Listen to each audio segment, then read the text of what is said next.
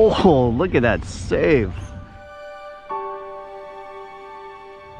Hello world, welcome back to the Razor RC, and we are here with the Traxxas Sledge. First run on this brand new 1/8 scale 6S. They call it a monster truck, a truggy, I don't really know. But yeah, I just picked this thing up. Retails for 800 bucks, a lot of money. Some people think this is the next best thing. Some people think it's a copy of a Creighton 6S. But what I'm interested in is how it actually drives, how it performs. So I got the orange and black one, which actually looks pretty cool. And it's Friday, so we're gonna get high today because we ain't got stuff to do. All right. Oh no! There, saved it. Sledgehammer tires seems to be coming on all their vehicles nowadays. Alright, suspension feels pretty good. Softish. So I just set endpoints, set my, calibrated my ESC. I did tighten the servo saver one turn. Felt like super loose to me. And we are running this on 6S, of course. This big of a vehicle, not really a reason to do 4S, I don't think. Alright, definitely, especially on the soft side. Steering feels pretty good. Servo saver gives a little bit, but not bad. Nice turning, completely stock fluids, shocks, stiff, everything. Truck out of the box seemed like it was put together pretty well. I saw Earlmore had problems with the tires glued or not being fully glued, the mesh or something. I don't know. Mine seems fine. Kind of checked it out. Running 6S hard case battery.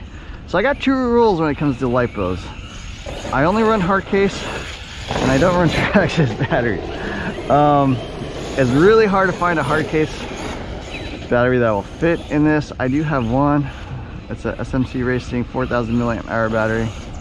I might have to break my rule and get some soft packs. I don't know, but we're all just run 4S packs. So anyways, back to the truck. Drives good. Drives a little different than a Creighton, softer. Creighton feels like it's got stiffer. Oh my, what the hell happened there? I guess that's not a ramp. What?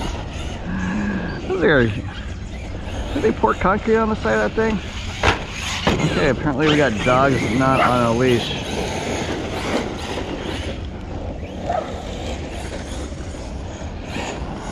Not cool.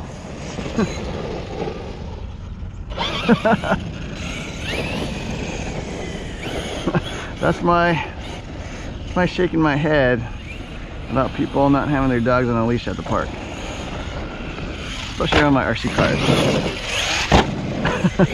Do what you want to do at home, but it's not a dog park. Alrighty, anyways, back to the truck.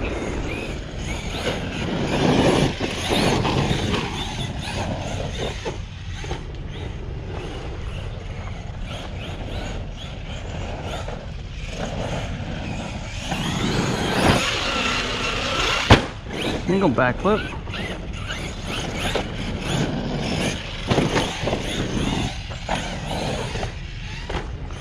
Power doesn't seem absurd. I gotta say, I've been driving my rival MT8 for a while. On 6S, that thing is a monster. This thing on 6S, I mean, it's adequate. It's not slow, but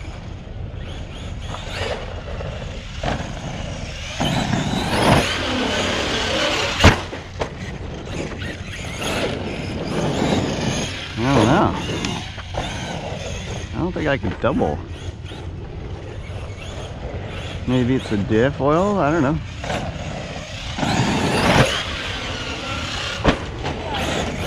Doesn't have that instantaneous power for sure. Maybe it's the ESC. Traxxas ESCs are not known for being super fast.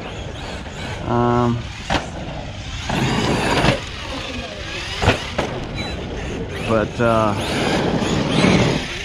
okay. I mean, I would say a Spectrum 6S system is probably the worst or slowest for the size. I mean, it's possible like a Kaiju system's actually slower. I mean, it is smaller, weaker ESC, but for this type of vehicle, this heavy and big of a vehicle, sorry, my hand's a little sweaty here. It's okay. I mean, it's probably, oh, should have had that one. First crash. Yeah, I mean, it's okay. It's just okay. It's not bad. It's not amazing. I mean, I've said this many times, the Corrali Toro X 6S system, insane power. Like, absolutely, it's like 30% more power than this. It's not even just like slightly faster. It's like way faster.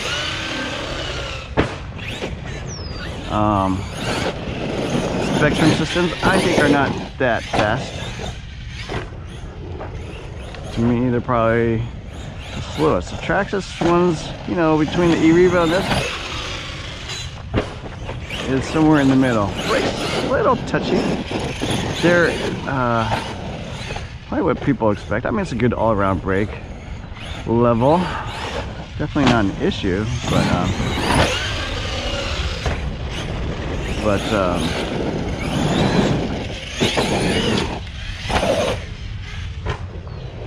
get a little more out of the power system here.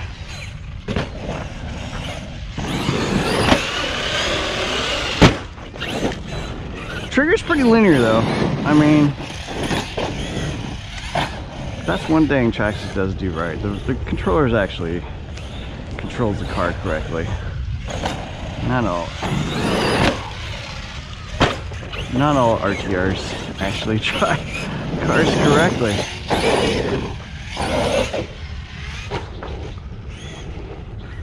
Alrighty, well that was fun. Let's try another spot.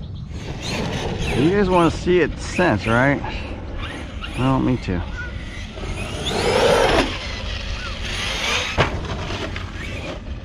Perfect. It's actually really hard to land that backside because there's really only like maybe 2 feet of space. Like that, a little short. But we got a backflip in at least.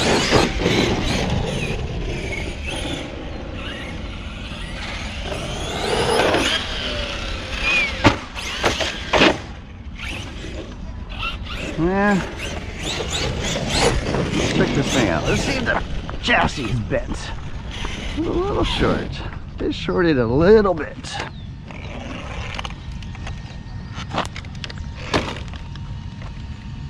Chassis looks pretty good to me. I don't know if you guys can see it on camera. Looks quite straight. Doesn't look like anything's broken. I don't know. Is this the toughest RC car out of the box? That was what Traxxas was aiming for. I'm not sure. Maybe we'll go like...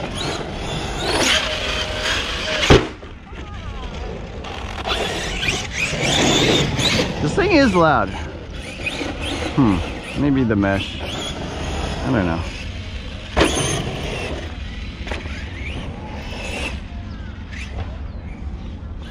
Not easy to say.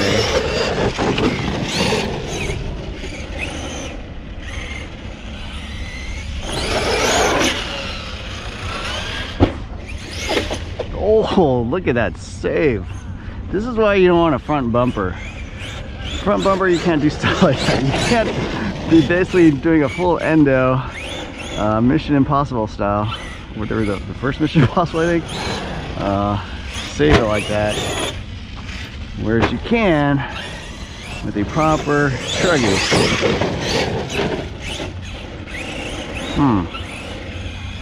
Fun though.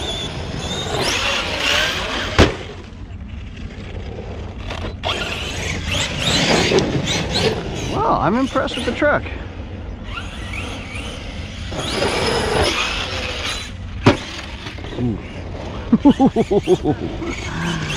Ooh, it's still up. I'm not sure the Revo would have survived that, but I think I'm good.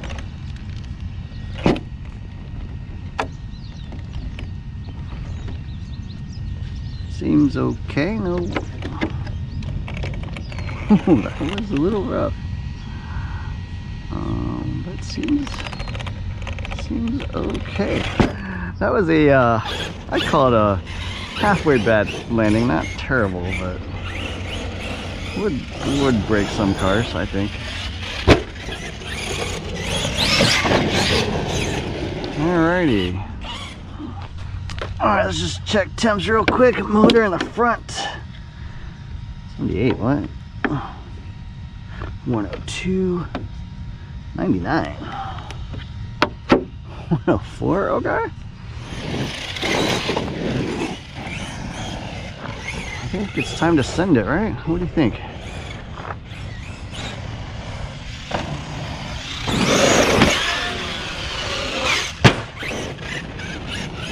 Cool. Liking it.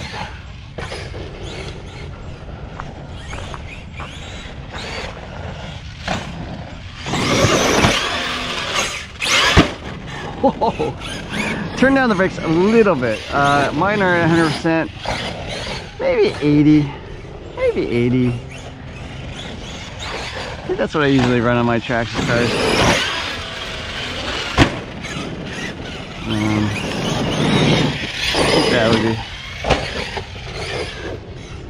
That would be a little better, I think.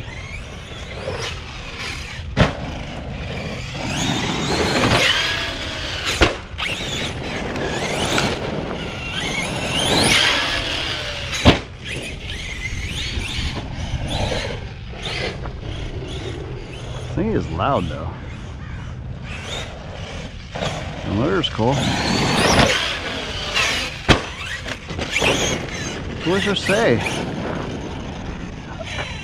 I gotta say, I'm impressed. I'm impressed with the Sledge. Handling is actually quite good. I mean, the traction is pretty good today because it's a little damp. The dirt is actually really good. These tires hook up really well. Steering is totally fine with, you know, I did that one turn on the servo saver to tighten it a bit, and steers well with the tires, makes it handle really well. Durability seems fine. I haven't completely stacked it, but you know, some crashes that are not up to my best performance, but yeah, durability is great. Power is mediocre. I mean, not mediocre, it's okay. I would call it average. I mean, it is a heavy truck, so maybe this power system in a different vehicle would be more powerful, but on this vehicle, it's like, okay, you know, their cars are ridiculous, like the Rival MT8, the Kaiju on 6S is insane, all the Team Crowley cars insane on 6S. This car feels fine, you know, probably faster than the Armas in my opinion, but who knows, I don't really know. I would have to run this back to back with a Creighton with a stock system. But yeah, I like the truck. I do think the body thingy is fantastic. That is a really nice design. I think the battery tray is the 0. It does not fit any normal, like pretty much any normal like hard case battery. I have a couple that almost fit, so that's probably my biggest complaint about this vehicle. The battery tray is stupid. Sorry Traxxas, but yeah, making a car that only works with your particular brand of battery is kind of dumb. I know there are other soft packs that fit, but you know, in my Armors, every other vehicle, I can fit any battery I want. So that is a downside. Suspension feels good. You know, slightly on the soft side, but not bad. It's close. Stable, easy to drive. Yeah. So, anyways, I think Traxxas has got a good product here, and definitely something to consider. Except for the price, $800. I mean, is this really worth $200? $230 more than an Arma Creighton V5? Pretty questionable. I do like the fact it's got C-hubs and not pivot balls though, so that is a positive. But yeah, seems like a good truck overall. So anyways, I hope you enjoyed this video. Don't forget to hit the like, share, subscribe buttons. Look for more videos soon, and thanks for watching.